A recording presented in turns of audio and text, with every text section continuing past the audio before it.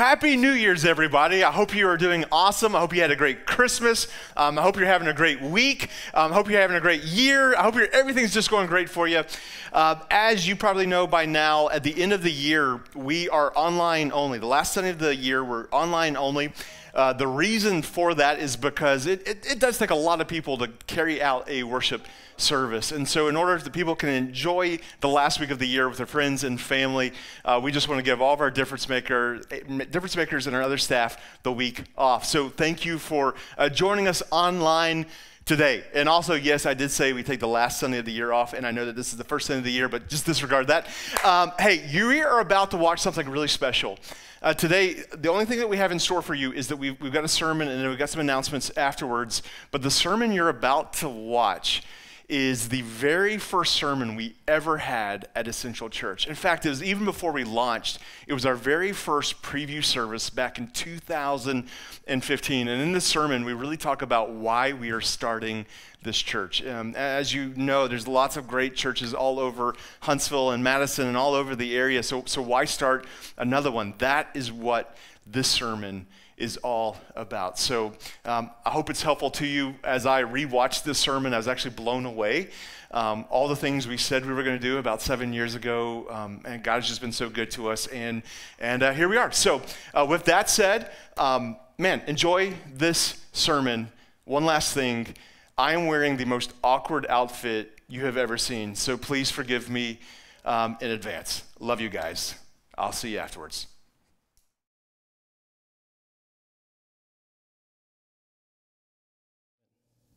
Amen. Wow. Okay. What a first service. This is amazing. This is amazing. We actually had to start bringing in some extra chairs. This is fantastic. Well, if you're new to the Essential Story, welcome to our very first service ever. I can't believe you guys are here. This is amazing. This is a result of months and months and months of praying and sacrificing, and it means so much that you guys are with us this morning. So today we're going to be talking about what's essential to you. What's essential to you? I'd like to actually hear from you. I'm going to count to 3, and then I want each of you to yell out loud one thing that's essential to you. You ready? 1, 2, 3. All right, I didn't hear a single word. I just heard a lot of words, so very nice. So when I was practicing this week, I was obviously just trying to be sure I had something to talk about for Sunday, getting ready, and I was practicing in front of my wife, Kristen. And it was just, she and I were in the living room, and I said, Kristen, I want you to yell out something that's important to you, and I did 1, 2, 3, and she said, shampoo. Shampoo. So I don't know if yours was better or worse than shampoo, but I had to make that in because that's not what I was expecting her to say. What I was expecting some of you to say was perhaps, if we were being honest this morning, maybe your comfort is essential to you. Is your comfort essential to you? What about your career? Is your career essential to you? What about your ambitions? What about living out your dreams, pursuing happiness? What about some good things, some great things? What about your health? Is your health essential to you? There's a lot of things that could be essential, but this morning, I want us to see, what did Jesus say should be essential? So we're going to be reading Matthew chapter 22. If you will, pull your Bible out, turn it on, click to Matthew 22, or if you need a Bible, raise your hand. We've got volunteers who are passing out Bibles right now. You just raise your hand, they'll give you one of these. This is a free gift for you. If you need a Bible, you can keep that. You can take it home with you. You don't have to steal it. It's yours. If you don't need it, just leave it in your seat afterwards. And to make it just a little bit easier for everybody picking up a Bible right now, one of the ones we're passing out, we're on page 571. Page 571. We're going to be Matthew 22, verses 35 through 40. Now, as you are getting to that passage, let me give you a little background. Let me tell you about the scene we're about to step onto. Back in the day of Jesus, the Israelites, there were really 2 main groups. You had the Pharisees and you had the Sadducees. And they would debate about which of the laws was most important. And many of us were actually probably familiar with some of the Old Testament laws. The Ten Commandments, anybody heard of the Ten Commandments? Like that was part of it, but there was more than just the Ten Commandments. In fact, you can look and there's actually over 600 different laws that the Israelites were to keep, and these different groups would debate about which is most important. And today we're going to read because a Pharisee, a lawyer, actually pulled Jesus into this debate and asked Jesus, which is the most important? So if you will read with me, Matthew 22, verses 35 through 40. And one of them, a lawyer, asked him a question to test him. Teacher, which is the great commandment in the law? And he said to him, you shall love the Lord your God with all your heart and with all your soul and with all your mind. This is the great and first commandment. And a second is like it. You shall love your neighbor as yourself. On these two commandments depend all the law and the prophets. The main point this morning is that it is essential to love God and to love others. As my wife and I, as we began sensing that God was leading us to start this church, way before we even started thinking about names of a church, the name Essential came to mind, and it just wouldn't leave. We kept thinking about other names, but Essential, it stuck. Why? Because we want to lead the people of Huntsville to focus on what's essential. There's a lot of great things we can focus on, but we want to focus on loving God and loving others. Maybe you're here and you got suckered into coming this morning. Maybe your team lost last night and you lost a bet, and that's why you're at church this morning. Maybe you're here because somebody offered an invite and you were being kind to them. But you haven't bought into the church thing or the Jesus thing. I just want to pause and I want to say, I'm glad you're here. If you thought the church wasn't for you, I've got some good news. We started this church for you. We started this church for people who thought the church would never be for them, for people who thought Jesus wasn't going to be their thing. I'd also like to submit to you that you and I believe we're actually after the same thing. I think you and I are after the same thing. I think we're both looking for something that could be described as true life. I think we're both looking for truth. If truth does exist, I think we're both looking for it. I think we're looking for meaning. I think we're looking for identity. I think we're looking for joy. I think we're looking for peace. I think each one of us is looking for love. And if that is you, if you're here this morning and you are seeking something that could be described as true life, I want to finally submit to you that it is essential that you follow Christ. Now back to our passage, Matthew chapter 22, there's really two main parts. Jesus was asked, in a sense, what is essential? And he said, loving God and loving others. Let's explore both of those. First, loving God, loving the Lord your God with all your soul, all your mind, all your heart. When I was in the 6th grade, I was asked an existential question, a question about my very existence. I was sitting in one of those desk chairs in the 6th grade at Challenger Middle School. You got any Challenger students or alumni? Yes, go Eagles. I think we're the Eagles. Are we the Eagles? Go Challenger. And I was sitting there in the 6th grade, and my teacher dropped this bomb on me, right? She said, all students, please write down the top 10 most important things to you, and at the end of the class, you're going to present to one another. Now, something you need to know about me. At that point, I had already, the best that an 11-year-old could understand, I had already decided I was going to follow Christ. I knew how much Jesus loved me. The best that an 11-year-old could understand, and I wanted to follow Jesus. So keep that in mind because it's about to become relevant. So here I am, I'm writing down my top 10 list. Not much better than what my wife yelled out earlier, shampoo. At number 1, I wrote my Nintendo. I do not remember what number 2 or number 3 was. I don't remember any of the numbers, actually, except for number 4. I remember writing the word God. And it troubled me. It troubled me. I even at the age of 11, I didn't feel quite right about Nintendo being number 1 when God was number 4. I mean, number 4 doesn't even get a trophy. You know what I mean? It's not even top 3. And here I was right in God. Now, is that an issue?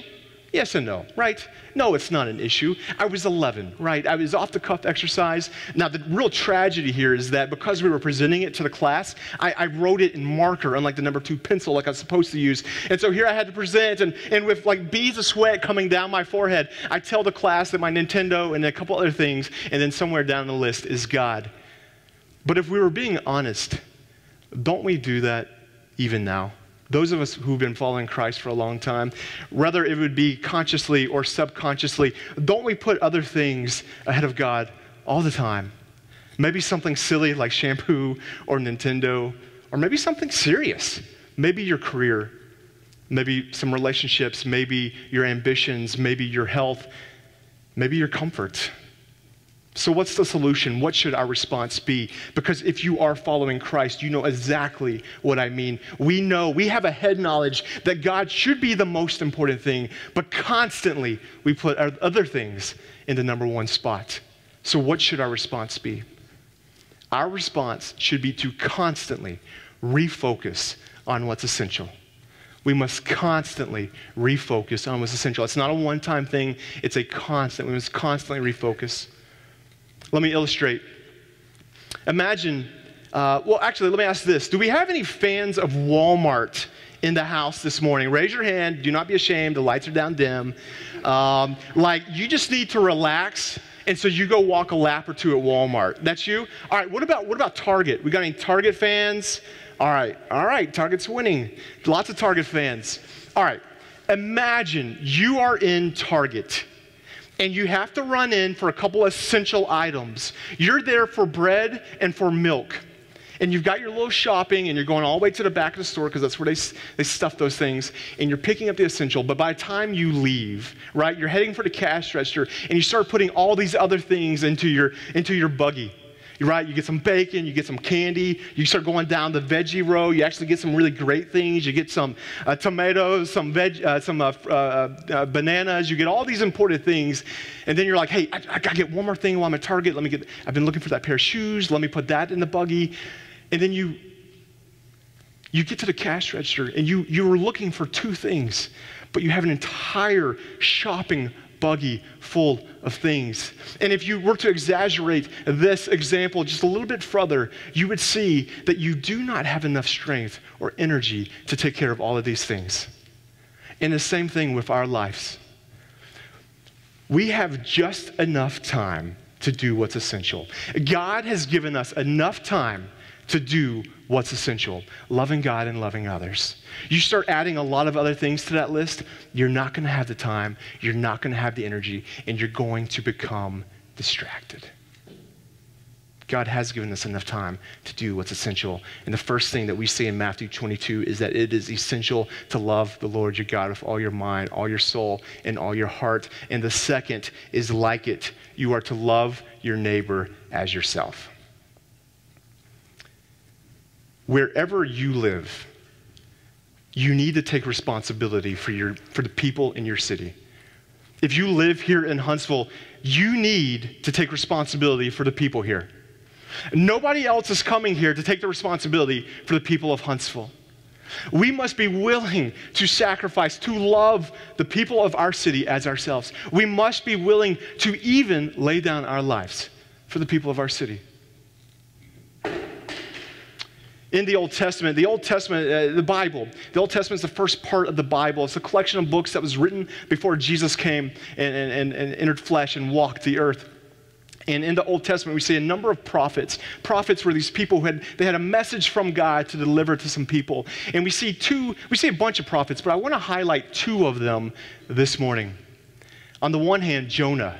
On the other hand, Jeremiah.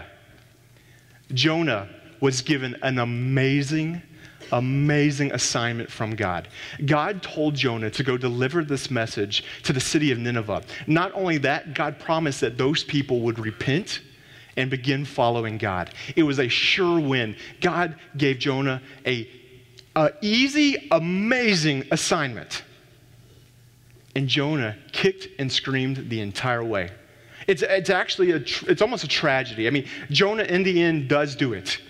But he had a terrible attitude. The book of Jonah is 4 chapters. If you read it, it's almost comical how bad his attitude was. On the other hand, we have Jeremiah. Jeremiah was given the worst circumstances. Jeremiah was a spiritual leader for his people, the Israelites, and the Israelites were invaded, they were conquered, they were enslaved, and they were exiled to a land not their own. And do you know what Jeremiah's instructions to his people were? Was it to go kicking and screaming? Nope.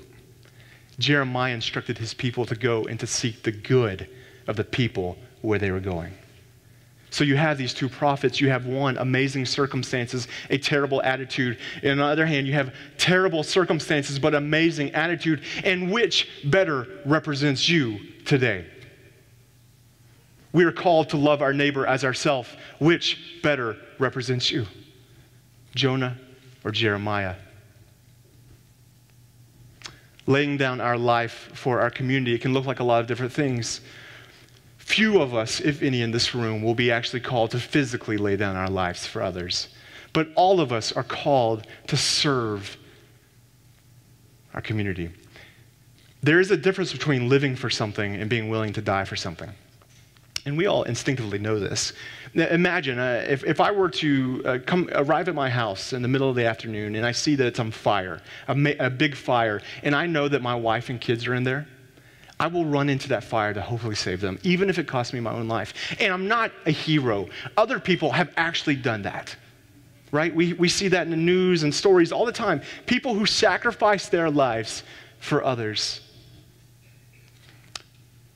However, if you were to come to my house at 2 a.m. and peek in the window, which would be super creepy, but if you were to do that, and I was tucked in bed, and my oldest daughter is crying because she wants just a little bit more milk, or because I had given her the wrong bottle. I gave her the red bottle when she wanted the green bottle. And if you would have peeked into that situation, you would see there is a difference between willing to die for someone and willing to live for something. I would gladly go into the flames for her, but if she's crying at 2 a.m., you're on your own.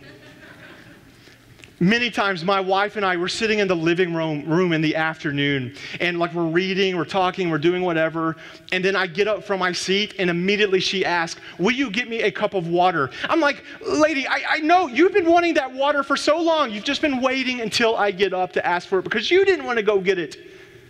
The same woman I'd be willing to die for. It's not easy to lay my life down for her in other ways. Let me give you one more illustration. I didn't ask for permission to share this story, but oh well. Anybody here have the recent stomach bug? Raise your hand. Don't be ashamed. Don't be ashamed. Like if you're so, it was intense. I'm talking about the fall of 2015. You heard it here, folks. I'm calling it the stomach apocalypse. It was nasty, and so many people have had this thing. If you did not raise your hand, I just want to tell you, you're a champion. Like, I don't know how you made it, but you did it. A little advice. Don't shake the hand of someone who just raised their hand. You know what I mean? It was contagious. All right. So a few weeks ago, my youngest daughter got it first. And then my oldest daughter. And then about 7 p.m., my wife got it. And at this point, I'm still feeling pretty good. And so from 7 p.m. Onward, I'm just doing my best to take care of them. I'm trying to get them Gatorade and saltine crackers and doing laundry, doing all those things that you do when you're trying to care for somebody with the stomach bug. Have you ever heard about an animal? Many animals, they do this, that when if it's in a pack of other animals, it will actually, if it knows it's about to die, it'll actually get up and go die in isolation. Have you ever heard of this? This is a real thing. You can Wikipedia it. I think it's for the safety and the health of the other animals. Well, at about 4 a.m., that's what I did. We were all in the master bedroom taking care of everybody, and then at 4 a.m., I was overcome. And so I silently left the bedroom and found myself in the fetal position on my empty 3-year-old's bed. And as I was laying there about 4 a.m., one last desperate plea for help. I reach into my pocket, I pull out my cell phone, and I call my dad. And I basically said, "Dad, I need you to come over here and die with us. I mean, everybody's got it. We've fallen like dominoes. You're next. Will you please come?" And do you know what? He came. He answered that phone call at 4 a.m. He drove across town at 4 a.m. and he spent the rest of our day with the terror of the stomach bug coming upon him next. And he did that. If comfort was on his essential list, he wouldn't have come. He wouldn't have answered the phone. He wouldn't have driven across town. He wouldn't have come. If his health was on his essential list, he wouldn't have come. He might would have maybe asked a nurse to come or so. Hey, why don't you guys drive to the hospital? You're not far. If comfort was on his list or health, he wouldn't have come. But because loving his neighbor as himself was on his list, he came. And when we refocus on what's essential, we'll go. And when we see the hundreds of people who are in this room right now, willing to lay down our lives for our community, we see a movement. We see a movement. My dream for this, one of my dreams, I have lots of dreams for this church. One of my dreams is that people would look at the movement of God in downtown Huntsville and they say, I want that in my city. I'm not even a Christian. You know, somebody, they're like, I'm not even a Christian, but I want those Christians in my city because they love God, they love others. They're even willing to lay down their lives for their neighbor. I want that for each one of us individually. I want that for us as a church as a whole. We are honored. The principal of this school, Stephanie Wiesman, is with us this morning. Stephanie, where are you? Raise your hand. She's in the back. What a servant. Can we just say thank you, Stephanie, for letting us meet here this morning? Stephanie, we're so grateful that you let us meet here, and we just want to show the community that, listen, we do not want something from you. We want something for you. We came here so we can lay down our lives for you. So today, we're going to do something a little special. During our time of offering, it'll be in a few minutes. Anything that is donated in the offering buckets today, we're going to go right in return and donate 100% of that to this school. Just to say thank you, to say, listen, we don't want anything from you. We want to be a blessing to you. And what better way to start than starting at the school that meets here? Starting at the school where we meet. And I don't care what your background is. Maybe this is your first time to church. Maybe you've been in church your entire life. I think we can agree upon something. That we care about the young people of our community. And we want to make investments in them. And I think this is an amazing way we're going to do that. So everything that's donated in the time of offering today, we're going to turn around and donate 100% of that to the school just to say thank you. We're prepared to lay down our lives for you. And if you ever need anything, you call us first. Christians in the room, we must stay focused on what's essential, loving God and loving others. But you can't. You can't. You can't in your own strength. Here's why. We could come to a meeting like this and we get really excited, right? We get pumped up. We can hear these stories. We can be like, yes, I want to get refocused. And then we walk into the office tomorrow morning and we're already so busy, but another project falls into our lap. Or you're a stay-at-home mom or a stay-at-home dad and you wake up and one of your kids is sick, or you're a student and you get a grade. It's not what you hoped for. And the wind is knocked out of our sails. We were so excited, but we got to get back to life. And if we're just trying to do it on our own strength, that wind will always get knocked out of our sails. If we're just trying to beat upon our will, we won't be able to do it. The way that day in, day out, we can focus on what's essential is when we come to a passage like we just read, Matthew 22, and we allow it to melt our hearts into the image of Jesus. When we think about at what great cost Jesus came for us, that's what allows us to go day in, day out, loving him and loving others. If you're in the room this morning and you're not so sure what I meant when I said at what great cost Jesus came for us, let me share. God created the world. God created everything, including us, and he made it perfectly. And then because God knew that we were all looking for certain things, we were looking for identity, we were looking for meaning, we were looking for peace, we're looking for joy, we're looking for love. Because God knew that we would need those things, God gave us certain parameters to live within. And each one of us have stepped outside of those parameters. We've all said that, God, I hear you, but I've got a better way. And we stepped outside of those parameters. And here's the real problem. that our God, our Creator, He's a just God. He's a holy God. He's a righteous God. And when the created does not obey the Creator, that's a problem. That's a problem. A price has to be paid for that. Imagine with me for just one moment, your house gets ransacked. People come in, they break in, they steal, they destroy everything, and then they catch the guys, right? You call the police, they catch them, and then the people who are arrested, they go before the judge, and the judge says, I forgive you. You're good. Go. Do it no more. How would that make you feel? How would it make you feel if your house was ransacked and you were left floating the bill because the judge let you off? We have a holy and a righteous God, and a price had to be paid for that when we sinned and we disobeyed our Creator. But we also have a loving and a gracious God, a God who is just and righteous and holy, yes, a God who is loving and merciful and graceful, yes. And there was only one appropriate solution, and that was Jesus Christ. Jesus, who is God, stepped in humanity. He lived a perfect life. He lived perfectly within the parameters that this world was supposed to be lived within, therefore satisfying God's holiness.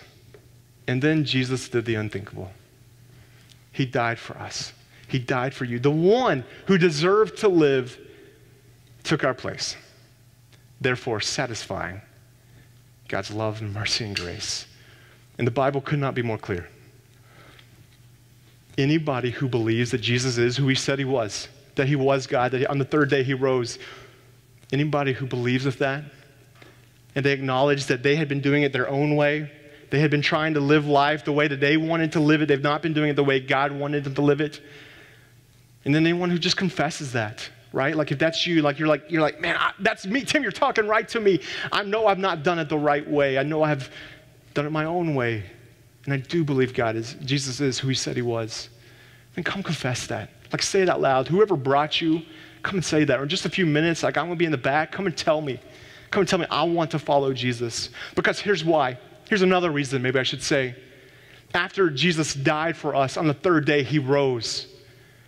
And then He appeared to all of His disciples and then over 500 other people who claimed to have an interaction with the risen Jesus. And then to this very day, millions, depending on who you ask, billions of people claim to have a relationship with this Jesus.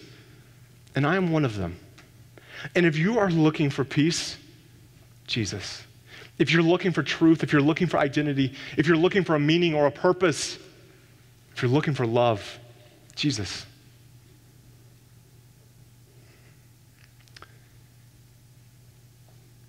I'm not sure why you're here today, but for some of you, I believe this church will be your first exposure to truth. For some of you, I believe this church will be your first exposure to grace.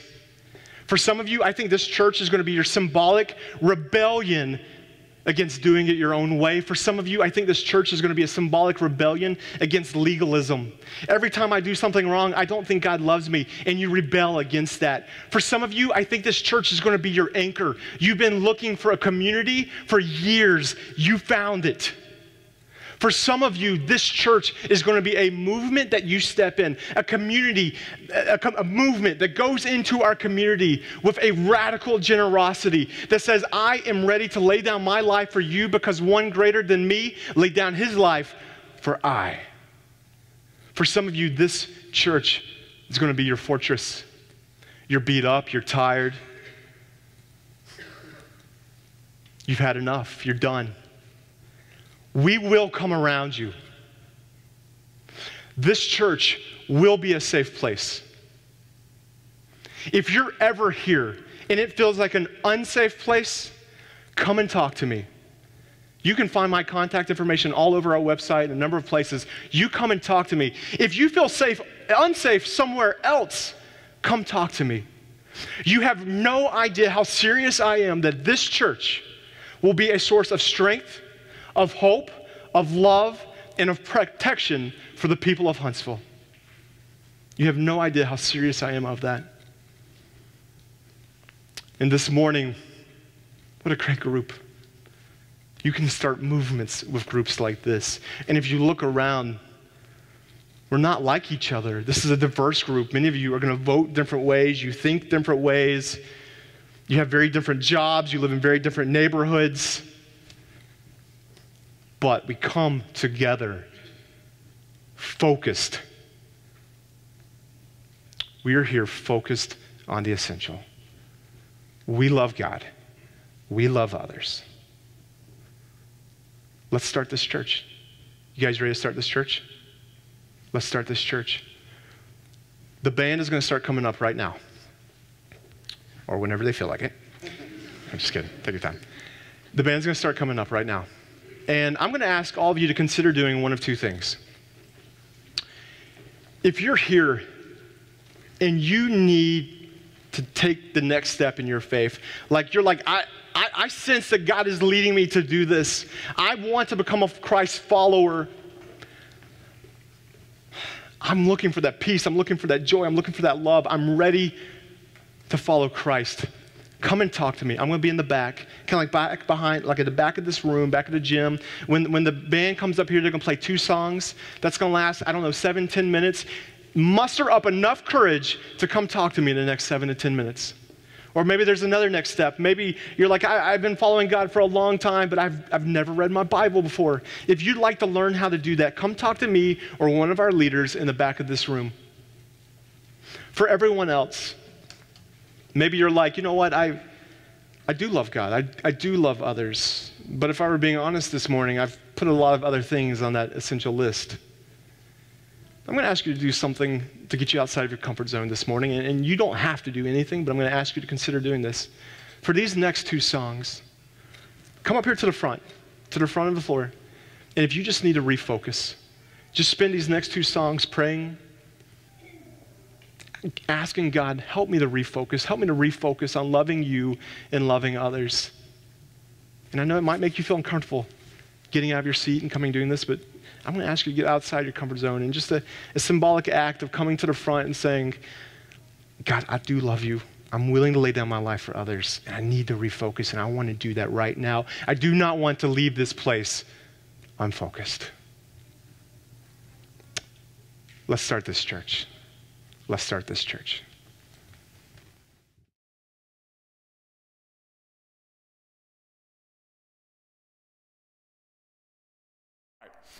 Hey, thank you for being here today. Just a couple things I want to share. Beginning this coming Saturday, the 7th, January 7th, we resume our normal schedule. So Saturday, 5 p.m. service. Sunday morning, the 8th, we have a 9:30 service and 11 o'clock service, just like normal. And of course, Madison is back with us next Sunday as well at 10 a.m. at Heritage Elementary. Hey, I hope you have a great week. May God bless you. Again, Happy New Year, and we'll see you next weekend.